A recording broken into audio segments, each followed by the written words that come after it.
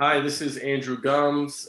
This is episode 6 of the Artificial Intelligence and Cybersurgery podcast. I'm the editor-in-chief of a journal called Artificial Intelligence Surgery, here with my co-host, Dr. Vincent Grasso. Hi, everyone. Yeah, it's Dr. Vincent Grasso here. Excited to have our sixth guest on. As Dr. Gumbs said, this is the AI Journal Cybersurgery podcast. We are the only medical journal, surgical journal dedicated to artificial intelligence. So this is a very exciting time for us. And welcome, Paul, to our podcast. So, Paul, we met through Moon Surgical, actually. So we've already talked before, but Vincent, this is the first time that you're meeting Paul. So Paul, I was hoping you could tell us and whoever's listening who you are and why surgeons who are inventors like Vincent and I should get to know someone like you. Sure. Thank you very much. Thanks for having me on as a guest. I appreciate it, Andrew and Vincent. So just quickly, my name is Paul Grand. I'm the CEO of MedTech Innovator. We're an accelerator, but we're what I would call a downstream accelerator, meaning that we're not looking for people who just have an idea and are looking to then figure out how to start a company. We're looking for people who are up and running and who have a company of some kind. It could be super early days, that's fine, but we're looking for people who actually have something that is what I would say is established, meaning generally that you've got prototypes, maybe even some early evidence that what you're working on is actually gonna work. It doesn't have to be, huge studies. It doesn't have to even be clinical. It can be bench data, animal data, cadaver data, but we have something that looks like it's going to work. That's kind of the right staging for us. And so I guess, the brief version I'd say is that we're incredibly successful at taking companies at that stage who we, along with a very large ecosystem of people who I would say are best in class around the world in terms of evaluating technology, over 400 or 500 people that evaluate technologies for us every year. We're very good at selecting companies that we think are going to have an impact and then providing the right resources so they're successful. That's why I think surgeons who have an idea and some, as I said, are not just an idea, but they've got some efforts underway and they want to see that technology succeed, not only in reaching the market, which is the first thing, but also with the right value. I think that's why you'd want to know us. And where are you located? And how long have you been doing this? Yeah, I'm physically located in Los Angeles. We've been doing this now since 2013. So this is our 10th year. And just quickly, I'll say, in those 10 years, typically you'd see maybe a third of the companies or so, actually, succeed or still be in business. But in our case, 95% of the companies that have gone through MedTech Innovator are still in business or have been acquired. We had acquisition number 25 yesterday. Oh my goodness, that's an incredible statistic. It is. It's unusual. It just means we're either really good at picking companies or we're really good at helping them. but either way, it's some combination of the two. About how many companies do you work with per year? And then Vincent, I'm sorry, I'll let you go, but I'm so curious. Yeah. So for us, we have multiple cohorts. We have one cohort that's focused on entering the U.S. as their primary market. So the companies can be based anywhere. We have companies, as far as Australia and Southeast Asia, participating in that, but mainly U.S. and European companies. That's 50 companies a year that are part of that cohort. We have a program that's focused on the Asia Pacific markets. That's 20 companies a year. We have a biotools cohort that's 15 companies that'll be in that program this year, which are developing life science tools technologies. And then we have a couple specialty tracks, one in plastic surgery that'll be 3 or 4 companies this year. And we have a pediatric track of 5 companies. So all told, we're talking 85, maybe even 90 companies this year in this year's program. So a lot of companies, 420 have been through MedTech Innovator to date. I'm speechless. Vincent, help me. That's amazing. Yeah, this is super for our audience. So but you do, as Paul, as you mentioned, you engage with companies that are obviously further along than just a pitch deck, right? They've got to have something working. Can it be a software app, or does it have to be a hardware, product, or a combination of both? Is that of interest to you guys? Yeah, we're of interest. What's of interest to us, I should say, is everything except for biopharma. And as I said, we do some work in that space in terms of the enabling technologies, the life science tools. But it can be a software app, absolutely. It can be a software system. It can be an enterprise system. We're trying to do things that are improving healthcare outcomes and economics, ultimately. And we like things that have a patient benefit. That definitely is going to be, heavily high on our list. But maybe the thing that would be most helpful is to say that I like to say that anything that would be regulated by CDRH, if it's regulated, would fall under us. So, on the MedTech side, so all that health tech stuff is regulated by CDRH. So that's kind of under our banner. And then ultimately, the other thing to think about is that we're a bit of a corporate accelerator. And what I mean by that is that we have 27 corporate partners, companies, let's say like Edwards Life Sciences and Johnson & Johnson and Becton Dickinson and then a lot of the, Olympuses, those kinds of companies. We have 27 partners. And we're looking for what they're looking for. Because they're the ones who are going to be working closely with these companies. They're going to, work very, the companies get to work very intimately with those corporate partners. So if they're interested, we're interested. So as you know, I'm based now in Europe. Vincent's based back in the States, and I'm obviously American, and I've moved to Europe. I'm curious what kind of obstacles you notice, or maybe benefits that you notice in Europe, and vice versa. I mean, let's just maybe specifically talk about Europe and Asia. I'm kind of curious from your perspective, what the differences are. Well, for the longest time, going back a decade or so, there was this big trend for people to do their early work in Europe. U.S. companies, I'm saying that it was easier to get to the European markets first in terms of a regulatory path. So a lot of people for many, many years have been going to Europe. That's been going on for a long time. I think that pendulum has swung, especially with MDR. And so now people are back in the US. And I think that was one of the big initiatives that FDA was to make that change, because they saw that patients were getting market access first in Europe. But despite that not being the market focus for those companies.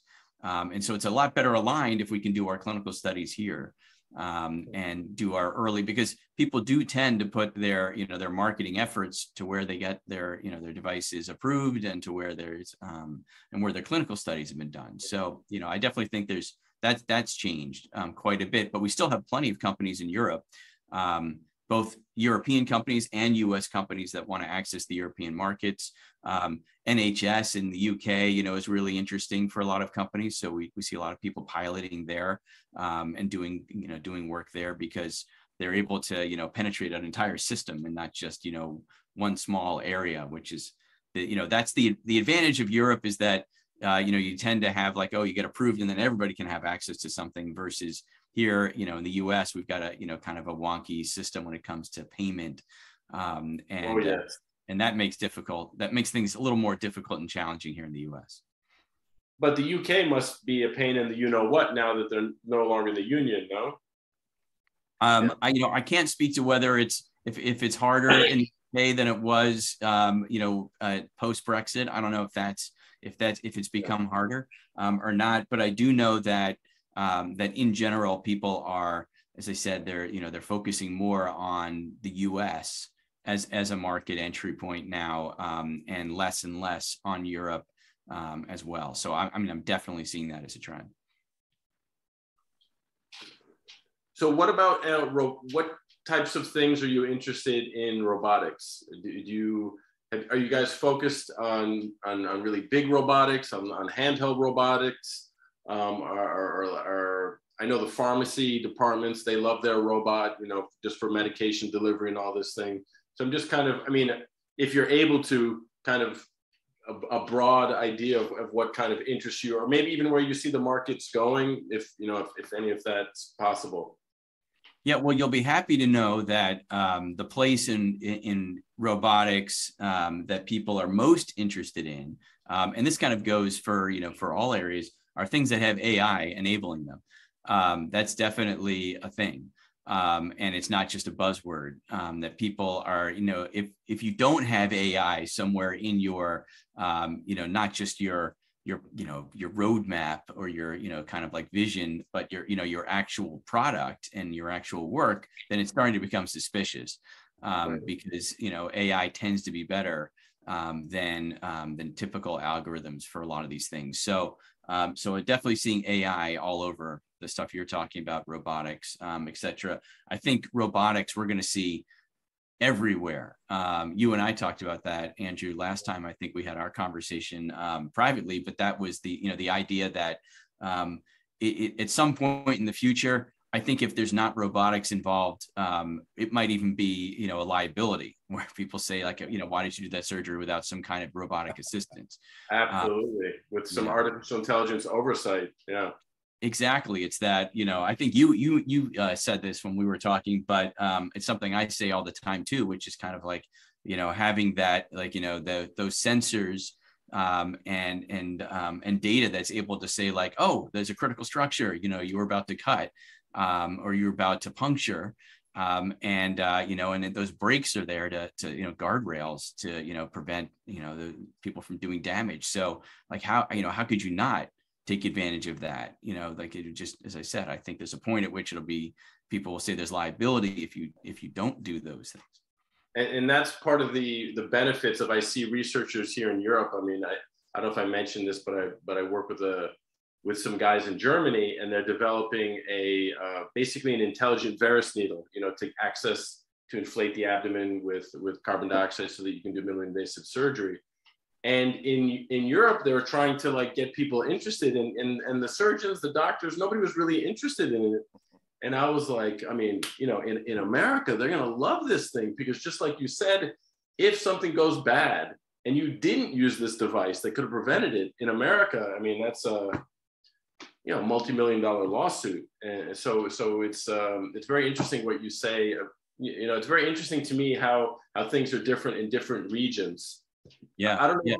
I don't know if you know of any other insights you can give us in maybe Asia and South America. Are there any things that you notice that are kind of glaring that might be helpful for us to know? Yeah. On the Asia and South America side, we're seeing tremendous innovation. It tends to be regional, and in its, not just its application, but its you know, kind of a like competitive view of the world. So like we're surprised often to see things that, you know, have been done 13 times by other people, you know, in other places. And yet, you know, people are doing it, you know, presumably for the first time in their eyes, in their region, in some of the places in India and other places around Asia that we'll see. And we'll say, you know, there's all these other companies solving this problem. They'll go, well, you know, they're not here. And so we see an opportunity. And so they, you know, they're developing their solution that you go, wow, I can't believe so many other people have already, you know, solved this problem. So we tend to see a lot of that. But you know, but it's not, you know, someone recently said to me, they were remarking about China, and they were saying, oh, China, it's all copycat of just our technology. And it's not. It's not. There's a lot of fresh innovation. We have, you know, our annual accelerator program always culminates with a series of competitions where our various mentors who've been working with these companies over 4 months nominate certain companies they've been working with and say, this company is really exciting. They should be in your finals competition. And it's a big high visibility thing. And there's awards, and we, you know, give away $1 million in prizes every year, non-dilutive funding, which is a nice reason to apply. But the visibility you get in those competitions is really good.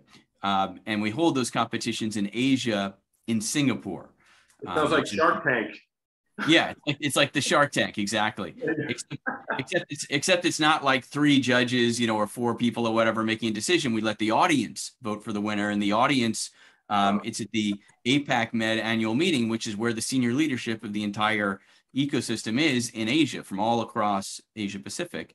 And so the audience picks the winner, and this past year was a Hong Kong company that won. So, it's not, and that was for an innovation for, in that case, it was a company that basically is developing a way of getting drugs into the eye without injection.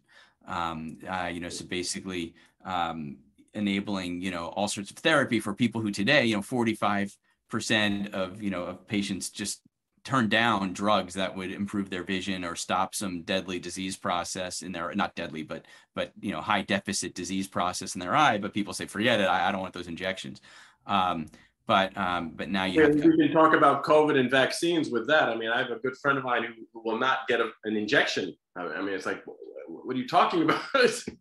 Right. Nevertheless, an injection in your eyeball. Yeah, exactly.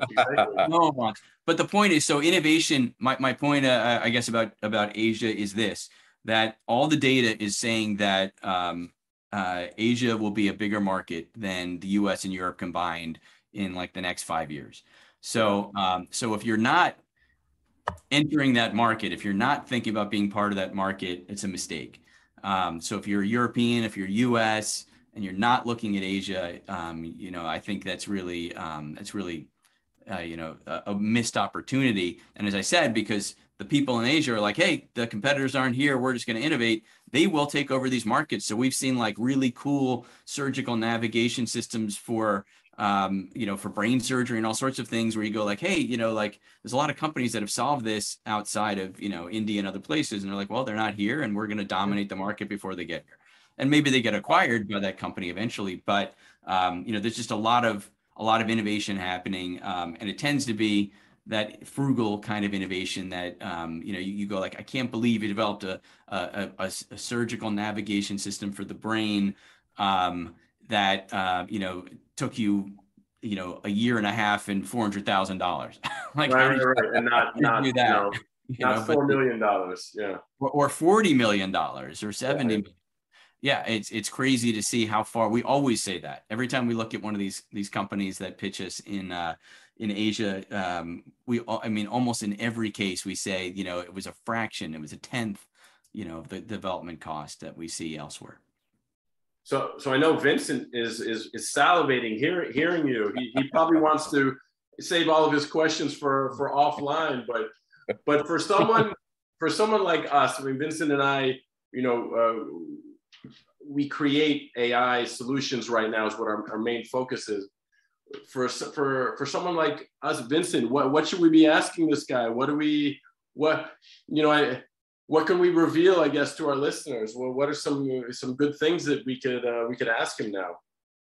Yeah, I think selfishly, I have a whole bunch of questions that we'll have to we'll have to talk to Paul about. But I think for our audience, I think, Paul, you would agree. Andrew and I, we're physician technologists, right, with some business acumen. Andrew's very modest. He just finished his master's in AI, and his focus was the use of conversational AI in the preoperative space, which is a big problem, right? So we're surgeons, and there's so much opportunity there, requires focus. Physicians have relationships, right, with potential alpha and beta sites. They know lots of people, but we're not trained in medical school or residency on how to think as a business person, how to take a concept, formalize it, document it, right? It sounds like you could be super helpful in helping, people that have ideas. They see market demand.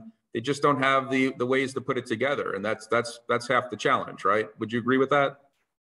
Yeah, no, I'd absolutely agree with that, Vincent. It's, the thing we see all the time, and lots of these companies are founded by clinicians, surgeons, and others who have a medical background, and they've identified a need, and usually they're able to find some philanthropic type funding, friends and family kinds of funding. Sure. Maybe former patients, tend to be good sources, right, of funding. You saved my life, or my mom's life, or my wife's life, and I'd love to just repay you.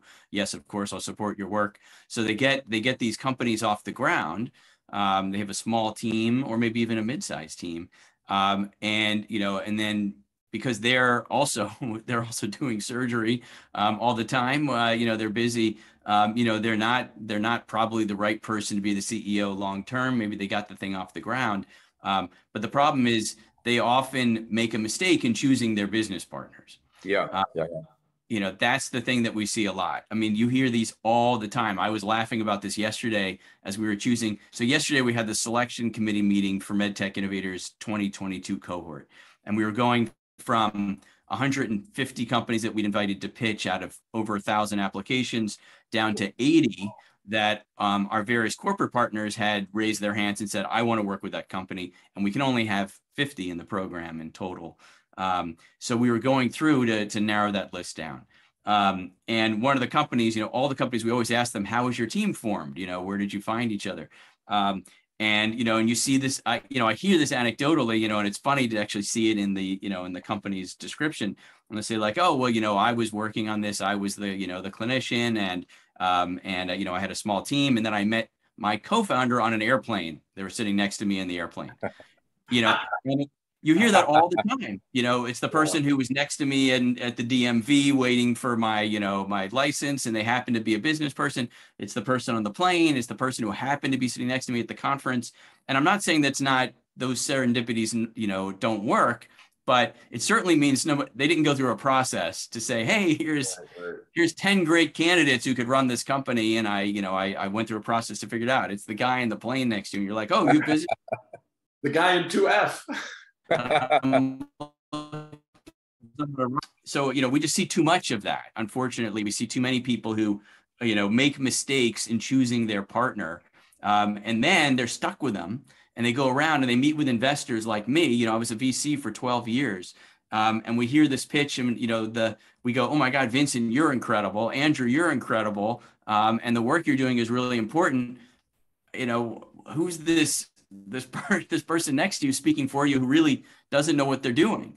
And they're like, oh, they were very successful in real estate and they know business and they'll figure. And we say, no, we don't want that person, running this. They're not the right person. And you're like, well, I've already given them half the company. And, and you can, and we tell people that all the time. We'll say, this is, I hope you understand this is you're not the right CEO long-term. Are you okay with that? Maybe right after the funding, we're going to replace you. And if a lot of people are aware and they say, I know I'm not the right person.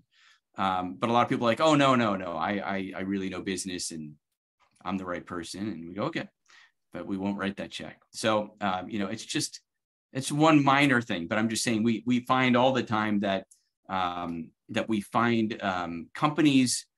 The reason I would say MedTech Innovator exists, the reason we exist is because these companies, it doesn't matter where they are, whether they're in Europe, Asia, the US, they get bad advice from somebody who's in their local ecosystem. And no one's telling them the truth. And what I mean by that is like, we've all done this. Vincent, Andrew, I promise you guys have done this too, Sure. Where we go to these, these kind of pitch formats where like, it's at a university, whatever. And we trot out some, impressive physician or a researcher, and they give us the pitch on their technology, and we all clap and go, wow, that was really great. Great job. And, nice work. And they walk out of the room and we all go, oh, that thing's never going to make it, and no one tells the person the truth. It says, wait, we all talk about it after they leave the room, but we don't tell them these 5 things are going to prevent you from being successful.